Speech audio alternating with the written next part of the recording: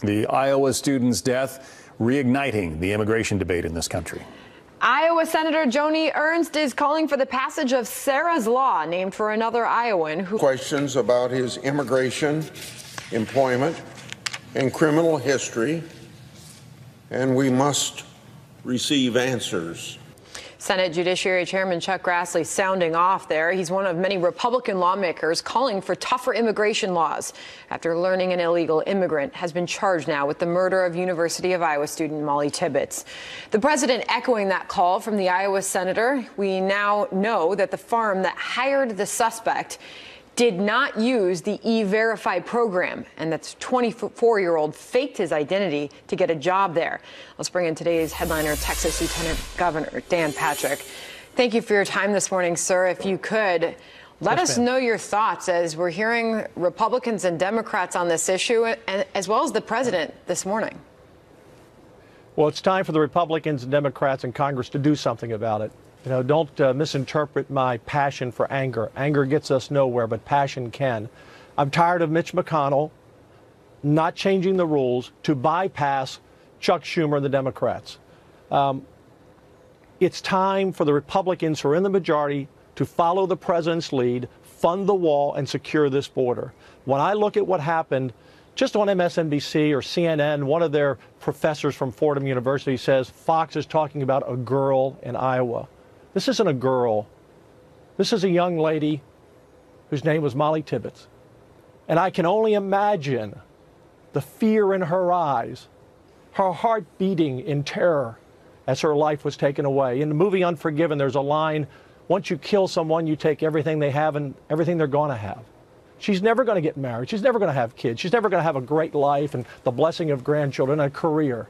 Everything was taken away from her. And I look at Chuck Schumer, and in my view, for pure politics, the blood of her and Kate Steinle and the thousands across America in the last decade or more who have been killed by criminal aliens, many of them here illegally, the blood is on Chuck Schumer's hands and every Democrat.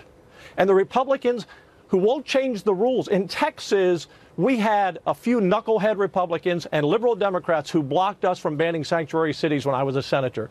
And on day one, when I became lieutenant governor in 2015, we changed the rules in the Senate so that wouldn't happen. And sir, she was killed in middle America. She was killed in Iowa. We talk about this like this is a border state issue. I mean, she was in rural Iowa. Sandra, I have been saying for years here with you and on other Fox shows, every sheriff in America is a border sheriff, and they will tell you that. And when criminal aliens brought here by cartels, remember, you don't cross the border without the cartels allowing you to cross. Come to the heartland of America and grab this poor girl and take the life out of her, a town of 1,400 people. America better wake up. And in the states like Indiana and Montana and Missouri and North Carolina and Ohio and West Virginia that have Democrat senators, in this election this year, Republicans better get up and get out and vote. If Mitch McConnell won't change the rules, and we're going to have to get close to 60 Republicans in the Senate so that Chuck Schumer can't block these bills. This is pure politics. And it's not just about the American lives, who I don't think they give a damn about, quite frankly. It's about the people who do want to come here, not the criminals, but the people who want to be proud Americans, who want to come to this country like people came through Ellis Island, legally, proud to be Americans. Most of the people that cross the border who come here for a better life, they don't want to have to swim across the river. They don't want to have to be raped by their handlers as a bounty to cross. They don't want to be stuffed in an 18-wheeler. They want to come here legally. They want to live out of the shadows. They want to be part of this country.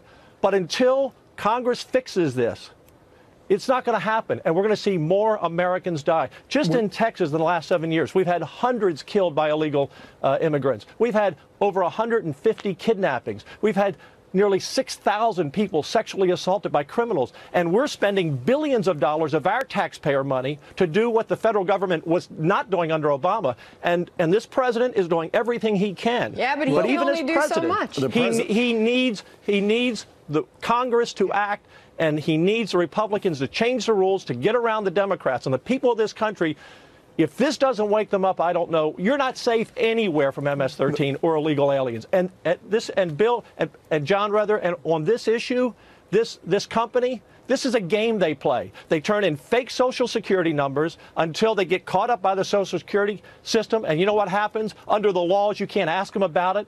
You just say, you know, we got a false hit by Social Security on you. Can you give us, did you make a mistake? And then that illegal person goes to another company and does the same thing. The president's calling on Congress to act. In that interview this morning, he made it very clear he can only do so much, and Congress has to change the laws. Here he is.